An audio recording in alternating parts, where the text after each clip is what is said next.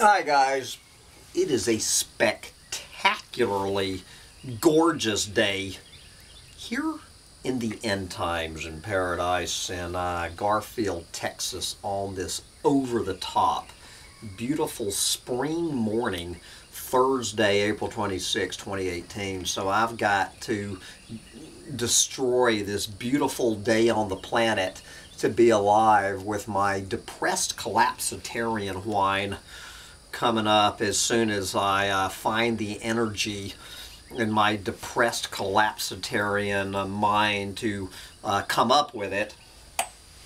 But before I do that, I want to dive into the Humptydumptytribe mailbag for a couple of comments of the day.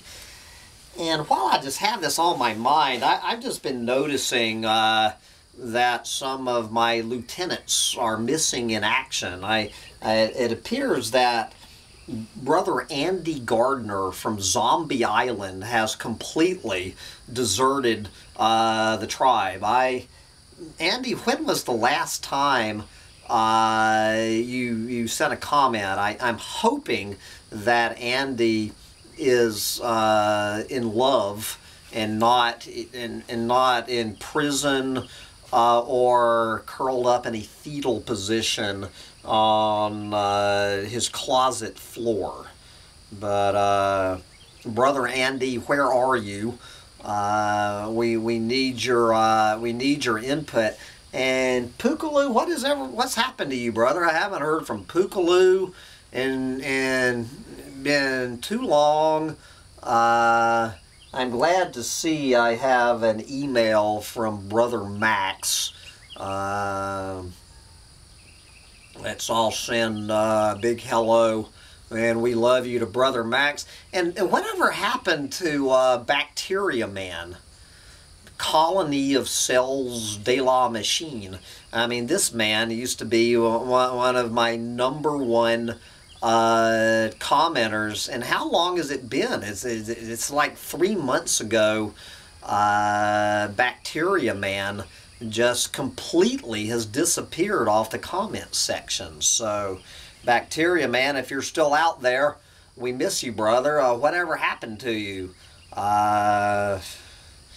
Anyway, but even without those comments, we got all sorts of new tribes members. This is down here in the Doomosphere, a lot of people are transients. They come and go. Little dog, excuse me, I'm going to sit down. But we're going to start out with this comment. I'm going to share 2 comments of the day. If perhaps this fellow with the name Scott Davis. Scott Davis, I don't remember having a comment of the day from Scott, so perhaps he is new. This is Scott weighing in on the conversation that I had with Vegematic a couple of weeks ago. If you have not, it's on Vegematic's channel and on my channel. This is Hambone Littletail and Vegematic jabbering about the collapse of everything. And this is Scott Davis. This comment came in 3 hours ago. You both mentioned 2 options. I'm not sure Vegematic mentioned these 2 options, but anyway, we're talking about options to save the planet. You both mentioned 2 options. Sterilize the entire human race. That would be option #1 to save the planet. Or end the consumption of fossil fuels immediately, which is almost as good as sterilizing the human race.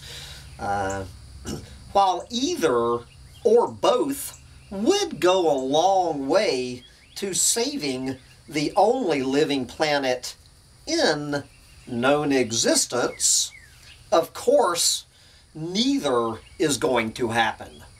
Given, #1, America and other developed industrial countries are populated by and large by clueless, brainwashed, narcissistic sheep living in an unsustainable system, financially and ecologically, and this same population will fight to the end to hold on to this system, this unsustainable fucked system he's talking about.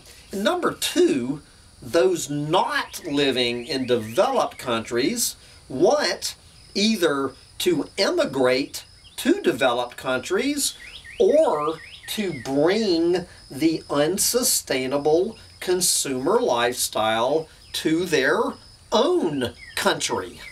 Can we say China, India, Brazil, on and on? Giving up fossil fuels? Ha! Sterilization? Double? Ha! Well, ha! What will happen? As you say, we will continue to speed collectively towards the brick wall at 67,000 miles per hour with a few inconsequential efforts to mitigate the symptoms. Think rearrange and maybe even sand and reupholster the proverbial deck chairs on the Titanic. And this, of course, what he's referring to, what Scott's referring to, is things like green energy saving the planet, and recycling saving the planet, and GMOs saving the planet. And we could go on with this. Okay. Hitting the brick wall will make Mad Max or the road look mild. Those few of us with the burden of knowing need to try to find a way to enjoy the remnants of nature, if one can find it hidden across the polluted, trash-strewn landscape, while also preparing to die well. And there you go. Let's all prepare to die well as the Mad Max future builds and the brick wall approaches. But kind of moving on with this theme, and as my segue into my depressed collapsitarian rant, where your old depressed collapsitarian lonely heart will be talking, will be whining somewhat about this subject again on this beautiful spring day. We're going to hear from Alert Tribes member Biosphere. I think Biosphere is in his early 20s. I'm pretty sure he's one of the younger members on Humptydumptytribe.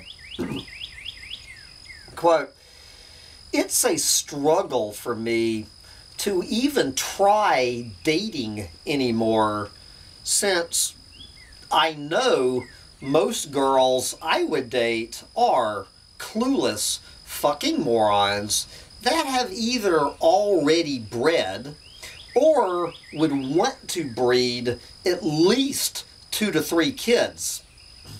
And the fact that people are so fucking clueless is enough to make my dick shrink up like a little shrimp. Seeing human civilization for what it really is, human animals gone crazy, does something to your mental health. So I guess I have to live out the end days in celibacy.